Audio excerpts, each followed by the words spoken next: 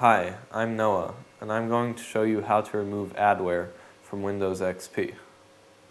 With the emergence of Windows XP as a dominant operating system, a lot of adware was developed for it, and it's very easy for your computer to get infected by it, making it really frustrating to use because of all the advertisement. One way to remove adware from Windows XP is by going to Start and then Control Panel, and then once you're in the Control Panel, by using the Add or Remove Programs tool. Once the list of programs is loaded, just look through it and try and see if you see anything suspicious. If you have any doubts about any program, simply search for its name on the internet and see if it's a recognized adware threat.